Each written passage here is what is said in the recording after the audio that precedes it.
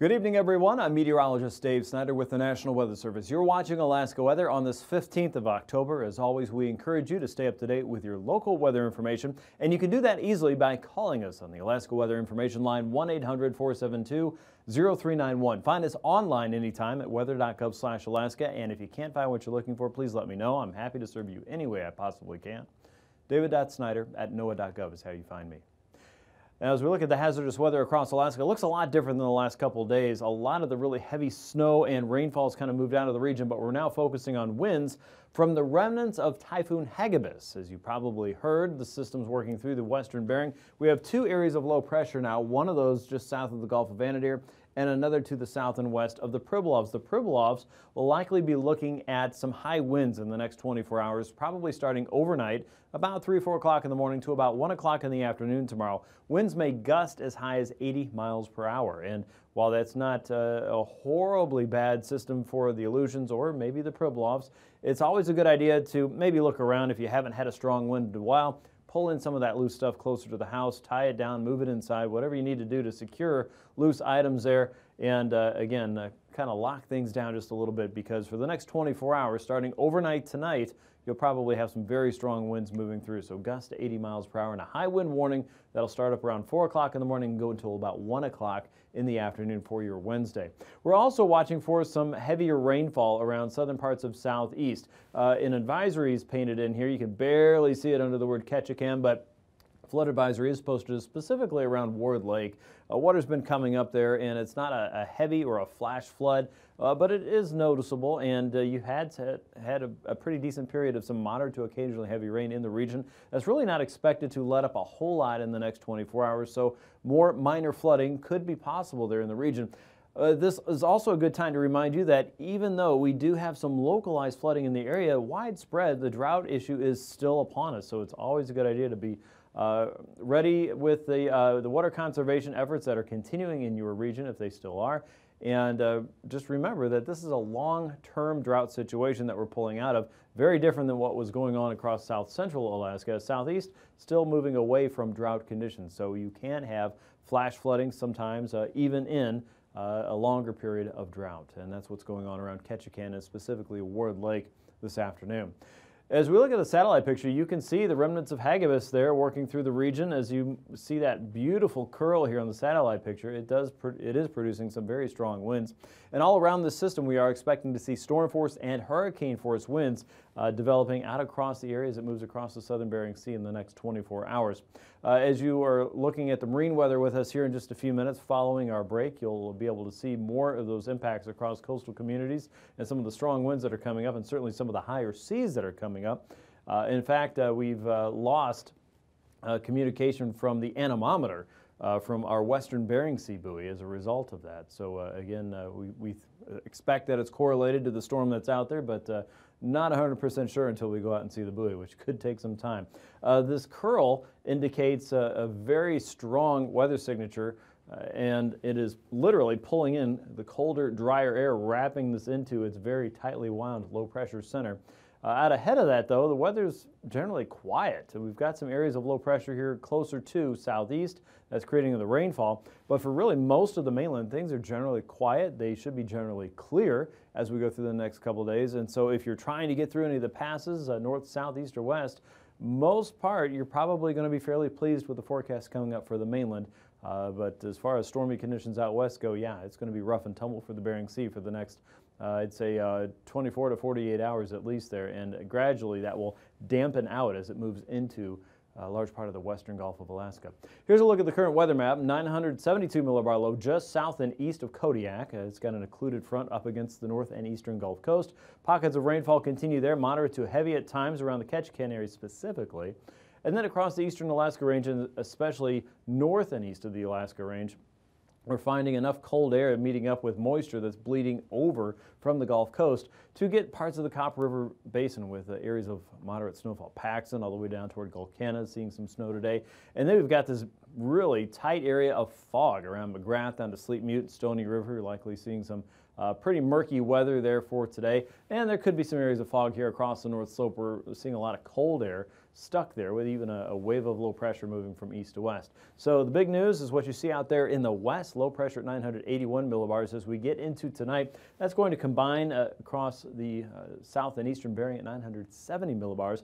Won't be surprised to see some convection with that, maybe some thunderstorms with that. So if you're out at sea, and hopefully you're not at this point, you're moving in safe harbor, as that's going to be a very vicious night out there across the water.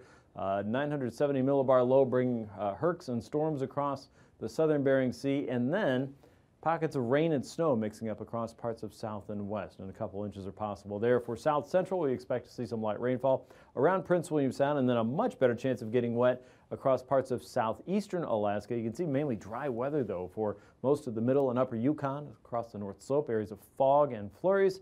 And by Wednesday, really a lot of that is holding off from moving into the Chukchi coast across the middle Yukon. A lot of dry weather there, and really north and west of the Alaska Range. You'll start to see more clouds wrapping in from east to west coming out of continental Canada.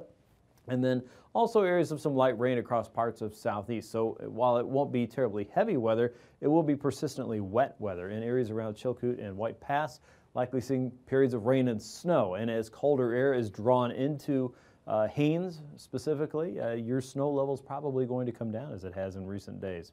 Areas of low pressure across the central Gulf, and then this line of disturbed weather stretching all the way out into the Bering Sea is just to the north of the jet stream. As you'll see here in our aviation maps in just a minute, a ferocious jet is just south of the Aleutians, and the north side of this is getting help from the jet stream and keeping that very elongated pattern of disturbed weather going. And again, with the remnants of tropical or typhoon Hagibis, we can see there's still some pockets of convection there across the Alaska Peninsula as well. So an isolated thunderclap or two, but mainly showery type weather passing through as we get into your Wednesday.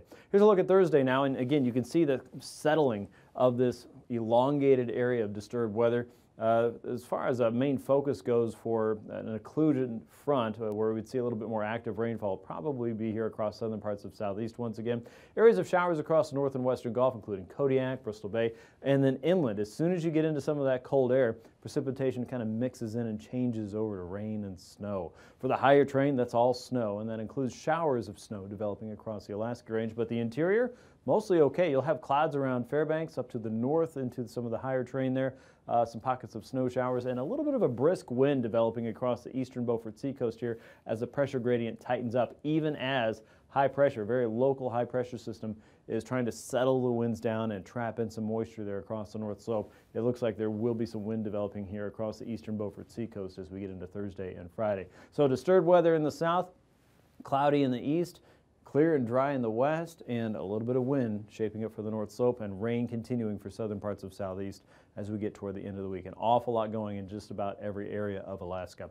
Let's take a look at temperatures now. As you get into southeast, lower to mid 40s for southern southeast, mid to upper 30s for northern parts. Prince William Sound could go below freezing around Valdez, 29 there, about the same for areas around Cook Inlet. Talkeetna only 25 in Healy tonight, 12 for Eagle. Looks like Arctic Village could drop to 3 below. The North Slope, though, temperatures closer to 30 degrees, a record high set in Utqiagvik yesterday. 28 in Nome. Southwestern temperatures looking at in the mid to upper 30s. Southwest, 30s and 40s there. 37 around St. Paul, a high of 45 on Wednesday. For Southwest, most areas will hover in the upper 30s and lower 40s. Look for South Central temperatures to struggle to get out of the 30s tomorrow. Closer to 50 degrees for many parts of Southeast again, but it will be wet. 28 in Fort Yukon. 32 in Utqiagvik, Kaktovik looking at 31, Nome 35. Overnight low temperatures Thursday morning, teens and 20s for the most part of the interior, 10 around Healy once again, 20s and 30s for Southwest. Adak, Atka, you're looking at 40s. Southeast, upper 30s and lower 40s. Kodiak 39, Ambler 13, and Wainwright looking at 31 degrees. A high temperature there tomorrow of 37.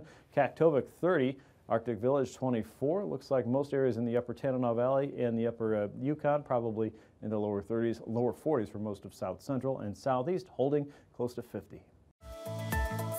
And now, aviation weather around Alaska. Moving on to aviation weather now, marginal conditions will be seen all the way across some of the southwest coastline of the Pribilofs and into the Alaska Peninsula there. This is all in advance and along a frontal boundary that's moving into southwestern Alaska for your Wednesday morning. From the Bering Strait south and west into some parts of interior southwest, expect to see marginal conditions there in the morning, and also lower conditions around the Copper River Valley and parts of Mentasta Pass in the north and eastern Gulf. For most parts of southeast, watch for marginal conditions to start your day, and as we get into the afternoon, you'll see not a whole lot of change as we get through southeast weather for your Wednesday. For most of the central and western Gulf, hit and miss marginal conditions. You'll really start to see that change around Kodiak Island as that front is moving closer to our southwestern capes in Bristol Bay. And watch out for convection here. There's a possibility for some showers, maybe an isolated thunderstorm, and this is all in advance and part of that system of what's left of Typhoon Hagibis. Across Norton Sound all the way through the Bering Strait, again, marginal conditions there. Not a whole lot of IFR to be found as we get into Wednesday and Thursday for that matter. The upper end of Tenita Pass and the upper Yukon Valley should expect to see hit and miss marginal conditions as well as areas around Tenita Pass. Most of your north slope conditions will be pretty good. The passes stay open through Thursday morning. Watching for the Beaufort Seacoast and parts of the Chukchi to see marginal conditions by your Thursday morning. Not a big change for southeast as we get into your Thursday afternoon. Do watch out for lower conditions here across Chilkoot and White Pass, maybe as far as IFR concerns go for Thursday morning. And the same goes for Mentasta Pass, a little bit lower as we start up your Thursday. For Southwest, not a lot of change. Mostly marginal conditions all the way from St. Lawrence Island to St. Matthew, Nunivak, all the way down into just north and east of King Cove and False Pass. By Thursday afternoon, marginal conditions remain across Southwest into the exterior of Norton Sound, Nome into the Bering Strait communities in St. Lawrence Island. Areas around the upper Yukon Valley expecting to see hit and miss marginal, especially the north slopes of the Alaska Range and into parts of the Copper River Valley. And still we're looking at marginal conditions holding over the large part of southeast, and you'll see the next wave of weather moving into the western chain, bringing marginal weather in from Kiska all the way out toward Attu Island. For your pass conditions then in detail, Anaktuvuk and Adigan Pass look pretty good throughout the day, zipping around to Lake Clark and Merrill Pass, VFR there, and for Rainy Pass, Windy Pass also expected to see VFR throughout your Wednesday. Isabel Pass may start a little bit lower, but it's possible you might sneak out with VFR by the afternoon. Mentasta Pass looks to hold in marginal conditions really most of the day. Tenita Pass also looking to stay marginal, especially through the pass area, but on the western side, don't be fooled, VFR could be seen there around Cook Inlet most of the day, so don't get into the pass and get stuck. Portage Pass looking for marginal weather most of your afternoon, and Chilkoot and White Pass, as we saw, looks to be at least marginal through Wednesday, and there's a hint of IFR sneaking in there on Thursday, so things may not be as good as they've been. Freezing levels up around the North Slope looking at anywhere from 2 to about 4,000 feet. There's a lot of warm air still there. In fact, AKwx set a record high yesterday of around 36. Out across the central and western chain, levels holding between 2 and 4,000 feet. You'll see that contour gets a little bit more narrow as we get across the northern Gulf. Levels as high as 6,000 feet across southern parts of southeast around the Dixon entrance. The surface freezing line really taking over most of the 49th state tomorrow afternoon. Icing potential, there's a lot of moisture there, and of course those levels have been dropping over the last week or so. We're looking at levels between about 4,000 and 5,000 feet across the west and over the chain. Remember that convection does imply severe icing possibilities there, so stay out of the way of that if you see convection in the region. Anywhere from 2 to about 6,000 feet across the central and southern parts of the interior down into the Kenai Peninsula, and looking at about 4,000 to 6,000 feet across parts of southeast. There is a lot of moisture out there, and again, precipitation coming in may mitigate some of the icing hazards that we see. Our jet stream right now, of course, the fast-moving river of air coming across the North Pacific has speeds anywhere from 135 to about 150 knots. The main core of that's diving southward into the southern Gulf and then zipping northward again across the Pacific Northwest with a little bit of low pressure dragging in some south and southeasterlies across the south and western coast. Underneath that, we see a pretty broad southerly flow anywhere from 10 to about 25 knots over the mainland, southeasterlies over southeast, as strong as 50 knots across the central parts of the Panhandle, and west and southwesterlies coming across the central and western chain, anywhere from 40 to about 50 knots. 3,000 feet of broad southeasterly flow, a little bit more of a southeasterly bend here. Easterlies going a little bit of a brisk scale across the central and eastern Beaufort Seacoast, 15 to 20. And again, much stronger flow across the central and western chain, anywhere from 50 to 65 knots. So that's where we find potential for severe turbulence, anywhere from about 4,000 to 6,000 feet across the Aleutians, with a threat for convection throughout the day. Also some chop across the Brooks Range, mainly below 4,000 feet.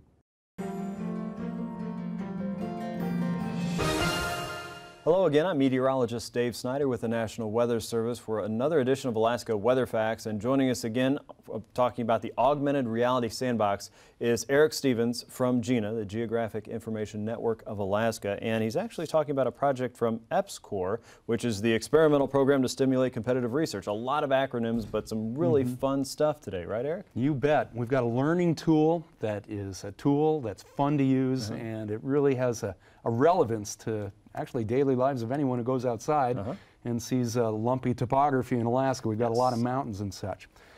You know, when I was younger and go on your first hike in the hills, say, you're given, maybe you're in the Boy Scouts or you get at the kiosk at the trailhead, a topographic map, a flat piece of paper with all these lines on it, bullseyes, long lines that curve back on themselves, say, perhaps things that look like this. A quadrangle or a topographic map. We've got here just to illustrate a couple of examples near Denali. Alaska has so much topography, so many mountains.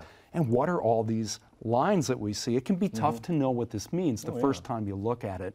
What we've got, all these lines represent lines of where the elevation of the topography goes through a certain level above sea level, say that this line represents where the mountains have gone from below 1,000 feet, mean sea level, up through 1,000 feet and above.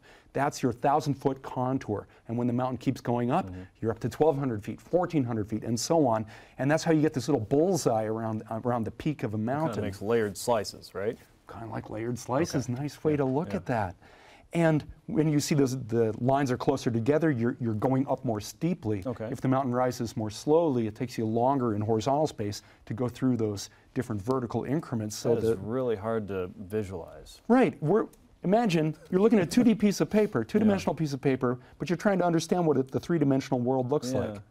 Well, enter the augmented reality sandbox. Yes, what is that? It is right here. We have the sandbox with us today, Sandbox 2.0, portable version. Sweet. Built up at University of Alaska Fairbanks. And we've got a couple of folks helping out today. Let's see, Alana Valaji, and she's a mechanical engineering student from the University of Alaska Fairbanks. If you want to give us a thumbs up there, Alana, thanks for helping us out today. And Courtney Breest, she's the outreach coordinator from AKwx, also helping us out today. Thanks, Courtney. And this tool here has a Microsoft Kinect to sense the level of sand in this sandbox. And then the Kinect feeds its information into a computer that then sends a signal to a projector to draw the appropriate topographic lines on this topography. The fun thing about this, as we can see here, is that the sandbox and its Kinect and its projector, they all work as a team. So here we've got a mountain in the middle of the sandbox. What if we took down the mountain to some degree? Watch as the software responds and redraws the topography. Kind of a caldera forming there. There you go, And what's fun about the sandbox too is it knows that gravity flows downhill, and we've got some water that's actually down in the lowest elevations. And what's happening now is we're making it rain a little bit. We'll fill up rain into that elevated lake bed, that caldera, as you said. And so now water is pooled up there. And what if you gouged out an outlet channel? Glacial dam release. There you go. The water flows out.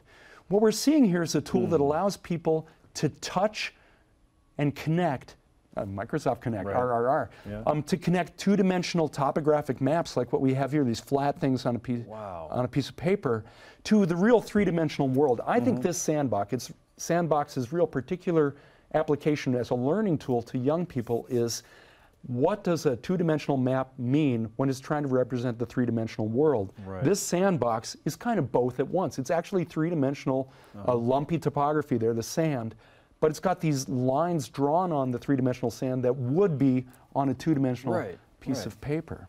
Wow, that is a huge leap from the learning that we experienced when we were younger to how children and even adults are visualizing in these new forms of technology. Allows that to kind of reshape their thinking and visualize this in a very useful and absolutely hands-on way.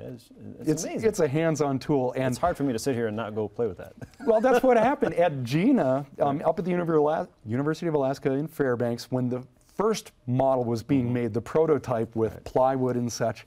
We had professional adult professor types had heard about this, and they came by because they wanted to see how it worked. Okay. And everyone becomes that idealistic, wonder-filled youngster. Sure. And you just can't help but play with that, and to see how it reacts in time, and Right. it's a dynamic learning tool, and it responds. That's exactly the word. And you wonder what applicabilities beyond a teaching tool for topography can it have. You can see how in Alaska we have inundation mapping as an issue. If you had water slosh inland, say in a coastal flooding event on the western coast of Alaska or the Arctic coast, you could see this.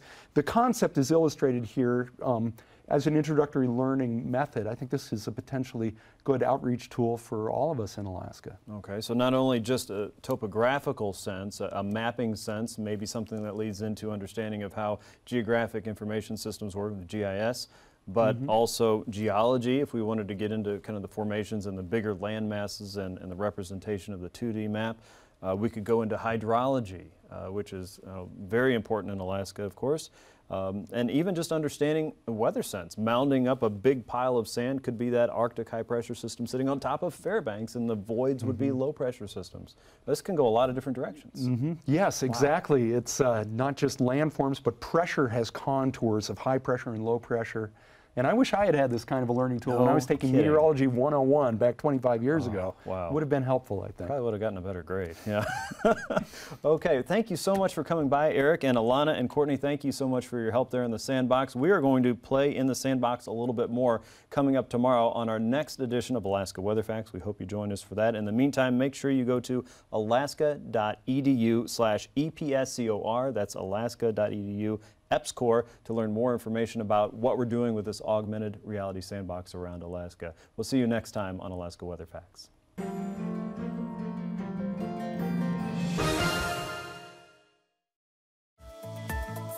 And now, marine weather around Alaska.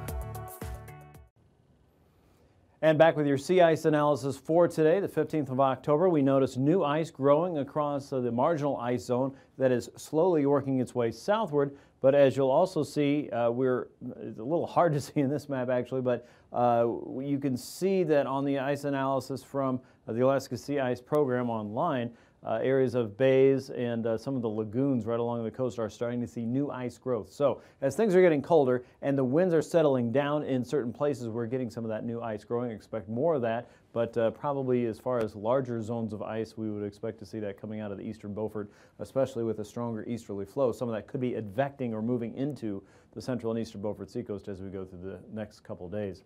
As we look at Wednesday's marine forecast in southeast, expect a southeasterly flow across the outer coast, 20 to 25, with seas holding around 11 to 14 feet. Stronger northerly winds pushing in colder air for places like Haines and Skagway. Northeasterly flow for the Stevens Passage area. Anywhere from about 4 to 6 foot seas on the inside as we get into your Thursday. Not a huge change across the inside passage. For the outer coast, anywhere from 20 to 25 moving ashore. Looks like most areas 12 to 18 foot seas, I should say, with a southeasterly flow on the inside holding at 20 knots, 4 to 7 foot seas there, and northerlies continue in the Lynn Canal, 15 knots and 3 foot seas for you. For south central, Cook Inlet, north and northeasterly winds coming down, a 10 to 15 knot flow there, 3 to 4 foot seas expected, with a southwesterly flow moving up toward Prince William Sound and Hitchinbrook entrance. Northeasterlies light on the inside, 10 knots and 2 foot seas. Northwesterlies a little stronger across the eastern Barrens with a 9 foot sea on Wednesday, diminishing to 8 feet and still blowing at 20 knots there from the north and west on Thursday. Light northerlies inside of Prince William Sound. East and north winds across the northern Gulf, 15 to 20 with 6 to 11 foot seas, and winds generally stay light across Cook Inlet, 10 to 15 for your Thursday.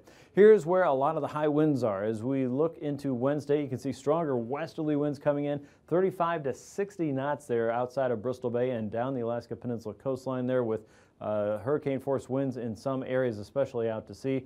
We're looking at seas up to 37 feet. You can see how that drops off right off next to the coastline, but again, it's going to be a very dangerous day out at sea across the Bering, and for that matter, some parts of the north and western Gulf with storm force winds there, 35 to 50 knots coming down the coast, 24 foot seas as you get past Sand Point to False Pass for your Wednesday. A lot of improvement as winds and seas diminish on Thursday. Still looking at strong westerlies 25 to 35 and about 30 to 35 across the north and western Gulf. 17 to 19 foot seas there, 10 to 23 foot seas across the southern and eastern Bering Sea for Thursday. Again, very stormy conditions here across the southern Bering as we get into Wednesday. 40 to 45 knot winds in the west, but for the central and eastern chain, anywhere from 40 to 60 knot winds as we get into your afternoon. The strongest of which will be right across the southern coast of the Bering, with seas anywhere from 26 to 37 feet, and hurricane force wind warnings are in effect there out at sea, and you're looking at 23 to 27 foot seas south of the chain. So all areas affected by the remnants of what once was Typhoon Hagibis. Now out across the west, south and westerly winds will work through the region on Thursday. We look to see diminishing winds in all areas, and diminishing seas will follow, of course. 17 to 21 foot seas north of Nikolsky to Unalaska, and about 13 to 15 foot seas there south of the chain. All areas looking at about 30 to 35 knots, but look at the disturbed seas out here across the Bering.